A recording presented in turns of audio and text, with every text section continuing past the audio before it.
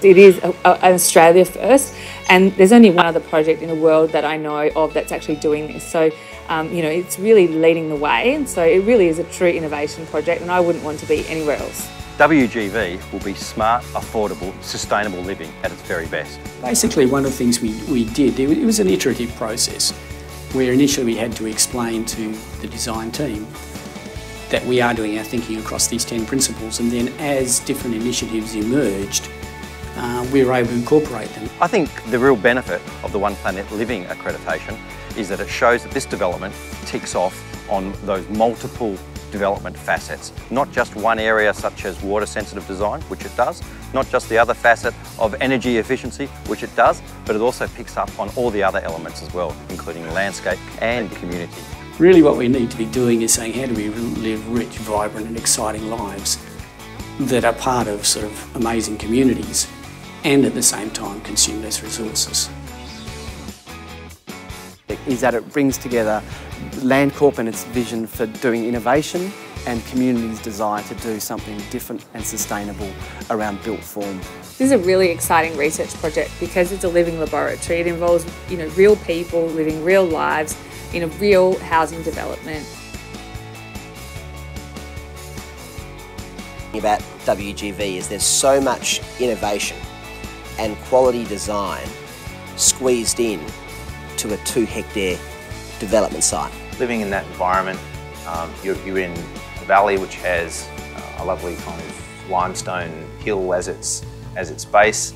You look away to the west, you have these green community places around that, and you have developing in that area these little nodes of community activity around shops and cafes that are sort of coming back into the suburban area. So within the Gen Y apartments, we're looking to reduce grid electricity consumption by 60% and reduce overall electricity consumption by 30% compared against Perth norms.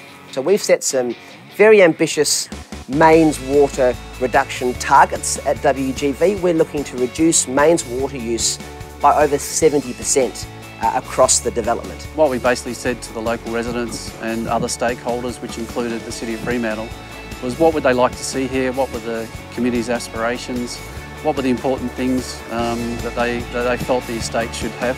And one of the great things about this project was it really put out a challenge to people who talk about sustainability to try and match their belief in the environment and sustainability with the idea of density.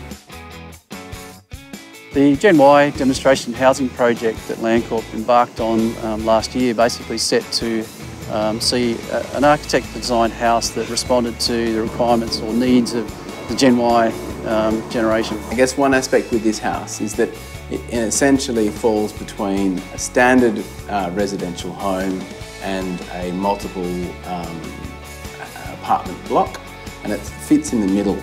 And essentially it is an apartment, but it's of such a small scale that it reads more like a house. And I think having smaller multiple dwellings is actually a sort of crucial way forward.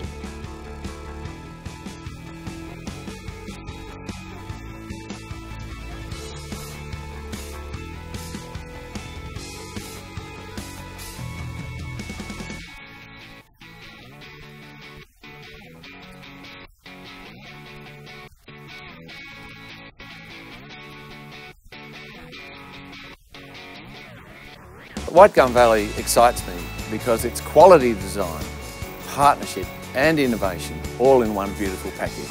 I'm really excited because the future residents of WGV are going to be right at the forefront of a new way of living for Perth. The fact that we've got a whole development that's innovative, not just bits of one. And this is going to be something that you can tell a whole story about, and people will say, yeah, we just like the way it works.